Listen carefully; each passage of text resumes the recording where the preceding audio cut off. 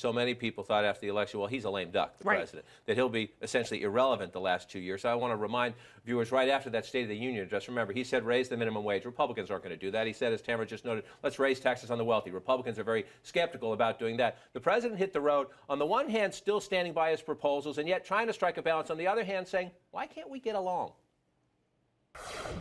I've got 2 years left in office. I am not going to stop trying to make our politics work better. That's what you deserve. That's how we move the country forward.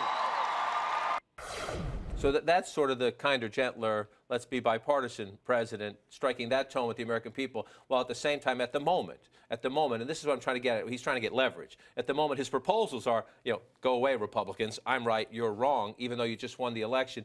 What is the president? Already we have seen, he stood with the Democrats in that speech when they were worried about him. We have seen some Democrats peel away on their rush to pass an Iran sanctions bill that the president doesn't want. The Democrats essentially saying, well, maybe we should give the president a bit of a chance. Politico reporting this morning that there's a debate in Camp Clinton about whether she should wait till July to get into the race or get in the next month or two. How would that factor into the president's calculation? Look, anytime he does anything, people are going to say, what does Hillary think? But is it easier for the president? Does it buy him more time if she stays out, not being an official candidate longer?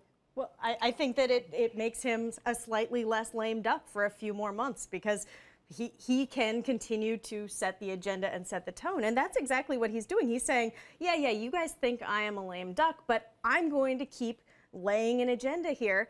And then the Republicans are going to have to answer, well, what do you think of that? What do you think of that? What do you think of that? Because he's just continuing to throw ideas out there, refusing to sit back and be lame. And in the meantime, what you've seen is his approval ratings are ticking up. I mean, they want, I'm sure if you're in the Clinton camp, you want to see those approval ratings at 50%. Again, we've got people like John Podesta who are behind the scenes, will work for Hillary Clinton at some point, has been orchestrating what the president's approach to politics and policy has been for really the last year.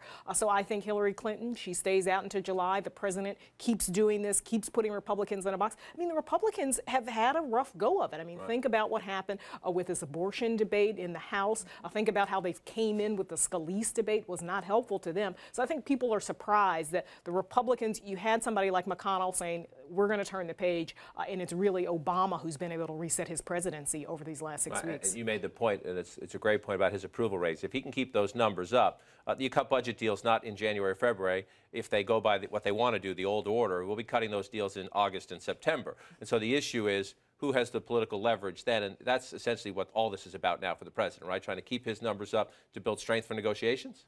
Yeah, to build strength for negotiations. And he also knows that the magic number for Republicans is 67. He's got the power of the veto, and they've got to get 67 votes to override that. So he's in, oddly, a strong position. I think they're playing it very smart. We've just got to see what Republicans do.